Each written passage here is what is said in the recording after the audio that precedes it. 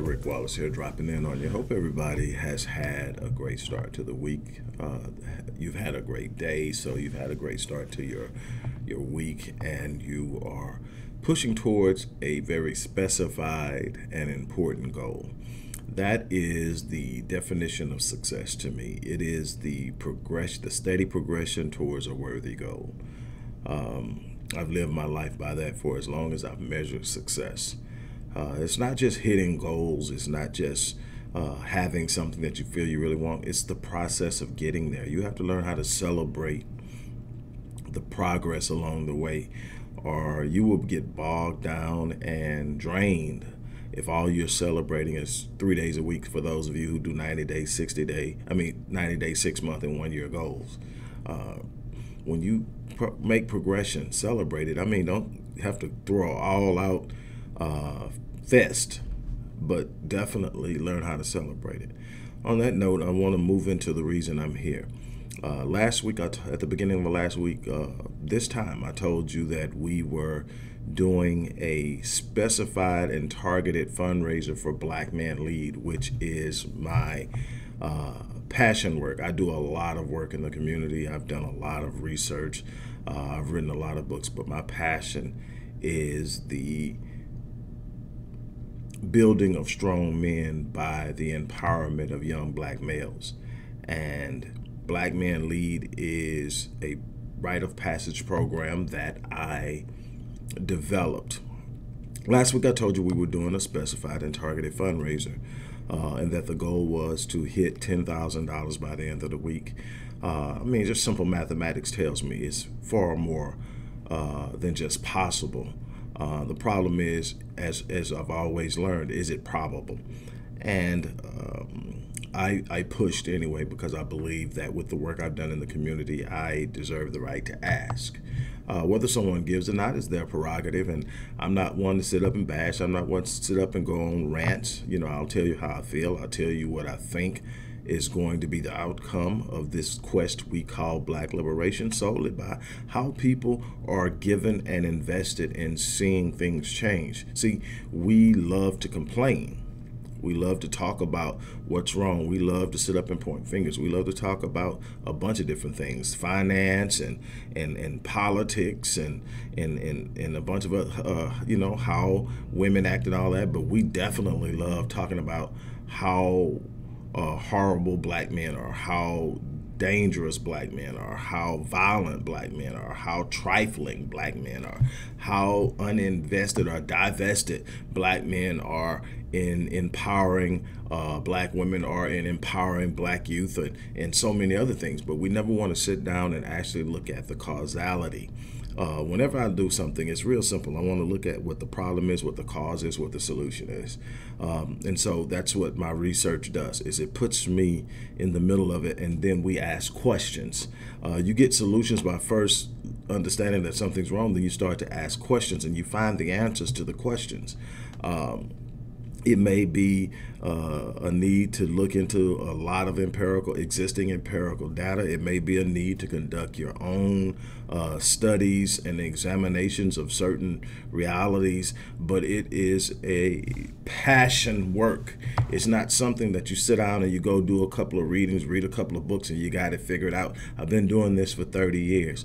I asked myself, why is it that there's such a high incarceration for Black males? Why is it that there's such a high dropout rate for Black males, which actually coincides with the incarceration, by the way? That's why they call it the school to prison pipeline. But why is it that Black males are so violent towards one another? More importantly, why are Black males so violent towards Black women? I've asked all these questions over the course of the years, and I've done a great deal of studies. I've stood on the backs of some great giants in the research area, black giants like Amos Wilson, Dr. Naeem Agbar, Dr. Joy DeGruy, Dr.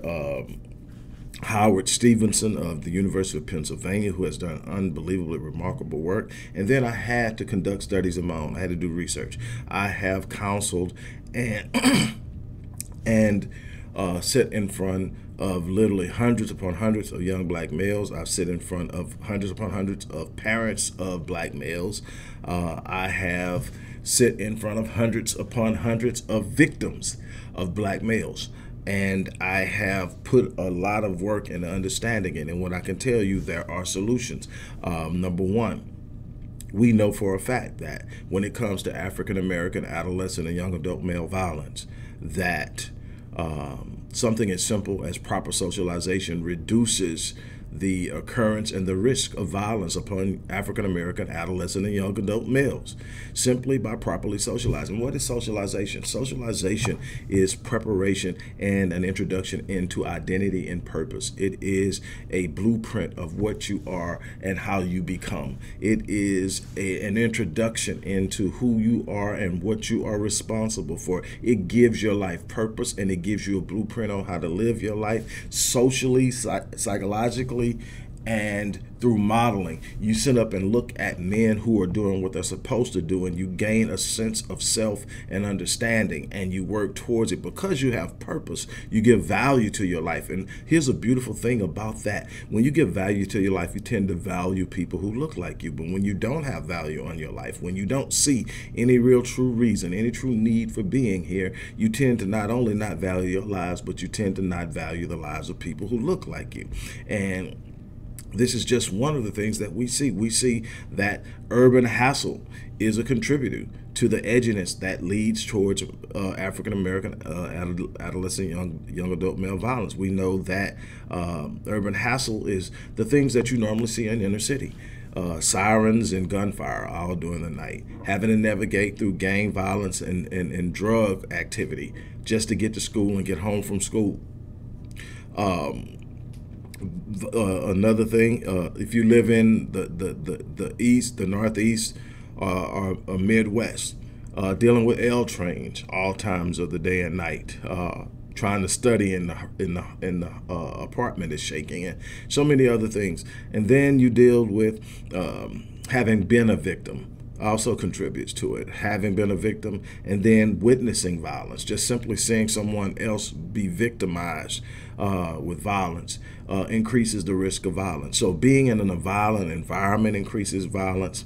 Being a victim of violence, being around urban hassle, that is, I mean, just being in that environment increases the risk. And this is not racial in the sense of like it's a proclivity for black people. It's a proclivity for people in that environment. You take anybody, you put them in an urban environment, you make it a violent environment, and then you make them a victim, or they get to see this all the time, they will increase in their proclivity to commit violence. But we did learn in our research that when you take these same children and you properly socialize them, and what we do in our socialization is we take them as early as 4 years old and we start to develop a mindset of black manhood, black responsibility, black unity, a bunch of things that we try to teach people after they become adults and they've already had a paradigm set for years on how they're going to live their lives, how they're going to respond to things. They're dealing with stacked trauma and complex trauma, and we're expecting them to perform in a certain way without actually dealing with the issues that they're dealing with. I'm talking about years upon years of untreated issues, and we're expecting optimal performance. That's not going to happen. We're going to have to meet this on a number of different levels. That's what Black Man Lead is. Now, back to it.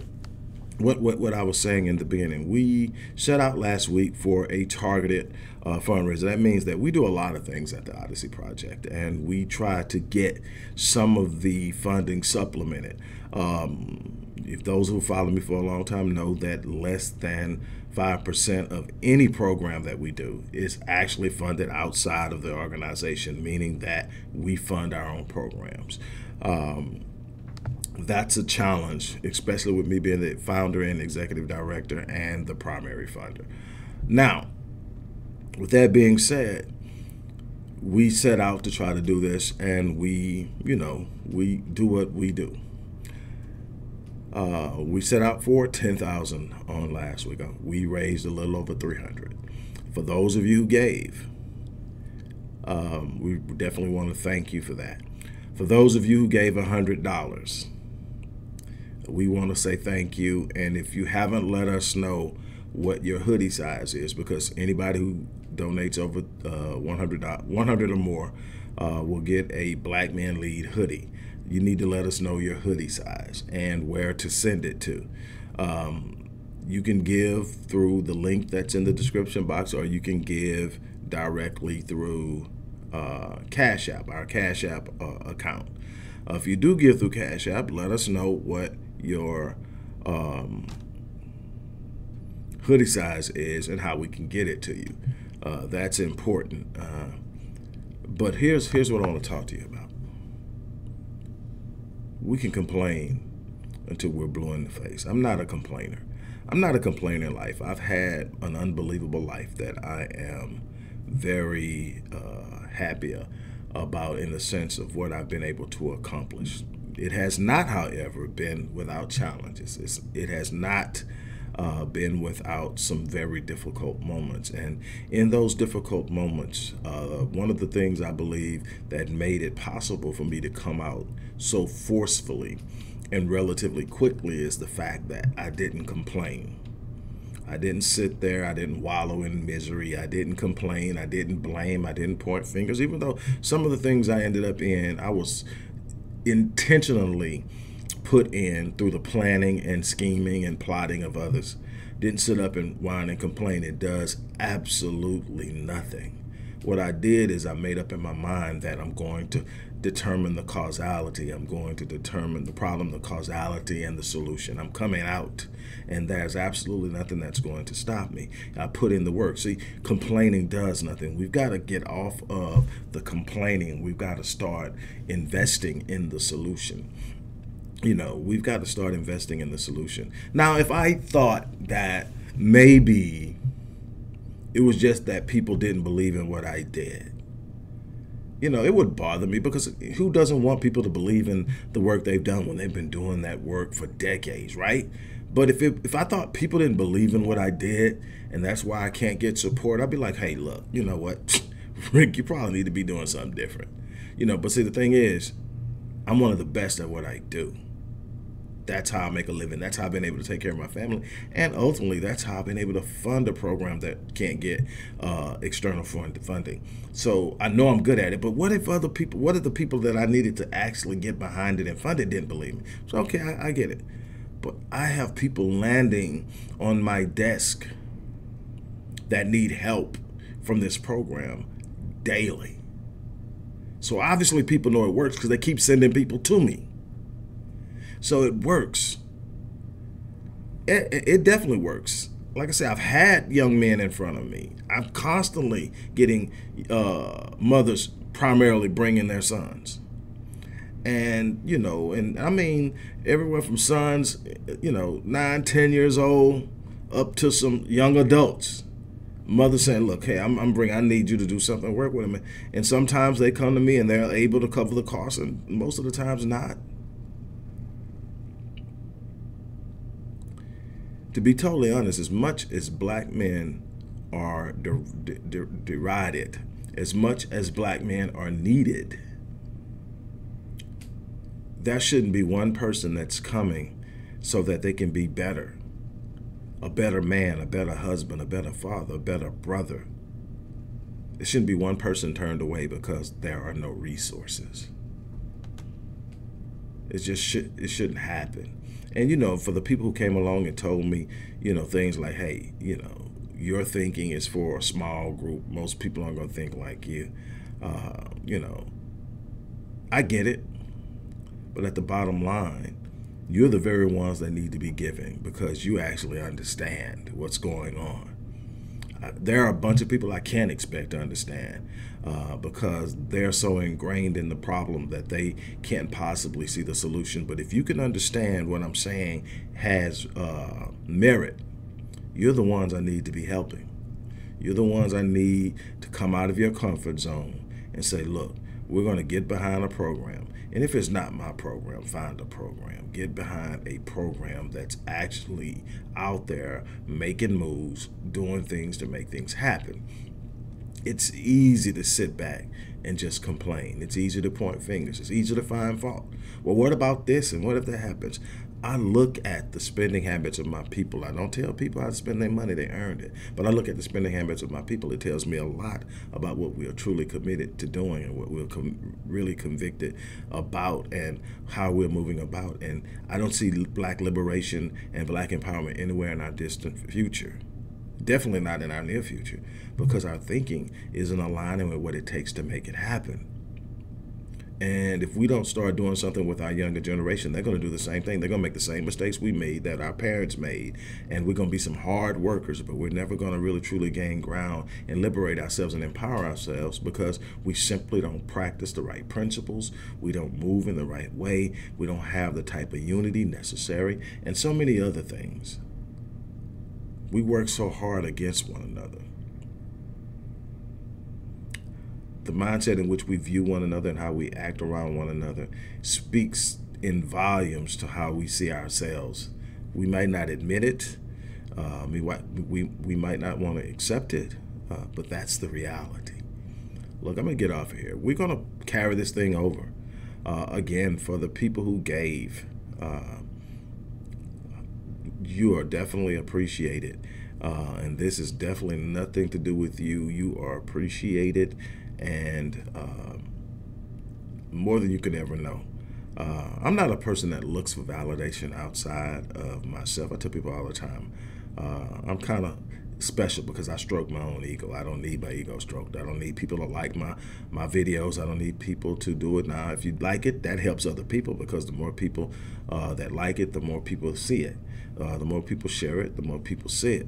So it helps people that way, but it doesn't make me feel any better or any worse about myself. The people who come along and press the thumbs down button, never give it a second thought. I'm not here for your approbation or your approval. I'm here to make a difference in this world. But I'm telling you that it means a lot when someone goes in their pocket and actually says, I believe in you, with their money. That makes me sit a different way. It makes me get up in the morning and go out there and do whatever I can do with whatever I have, because nobody goes into their pocket to just say, hey, you're pretty cool. People make those sacrifices because they believe you can do something maybe they can't, or something about something they're really passionate and believe in. And so for you, those of you who gave, man, mad love and appreciation. Don't ever think that you're not on my mind. So thank you. But we got work to do, and so we're going to be back, and we're going to push even harder this week. And those who know me know this is not my area of expertise, specialty, or passion. I hate asking. But it's been long beyond my time to swallow my pride and to get out there and to really take it in. I'm going to really get into some deeper facts about what I've discovered over the years, and we're going to talk about it on an educated level. I'm going to share with you why this is so important over the next 4 or 5 days, and I'm going to ask you to give. Again, if you give 100 or more, you get a hoodie. We need to know your size, and make sure when you sign up, you give your address. When you contribute, you give your address as well, and we'll get those out to you. And on that note, look, I'm gonna get ready to get out of here, but we definitely need your support, and I'm looking forward to it. And to those out there that are coming and asking for help, don't stop coming. We're gonna work through this. We'll figure it out, but don't stop coming. My goal is to be the Mecca of the yearning when it comes to healing in Black America. I want us to be the Mecca for healing and mental health, mental strength, mental development. And a big part of that is going to be Black men. There's so many things that we don't understand about what Black men go through, and it's easy to blame Black men. And I am definitely one, and have been one, that holds Black men accountable to a level that I've been told by some Black women, like, ease up on them. But I'm not asking them to do anything that I don't wake up every day and do my best to do myself. So on that note, look, it's time to get off of here. You guys have an unbelievable day, and I'm going to step away from here. and I look forward to it. So support and show some love. I appreciate you. You have a great day.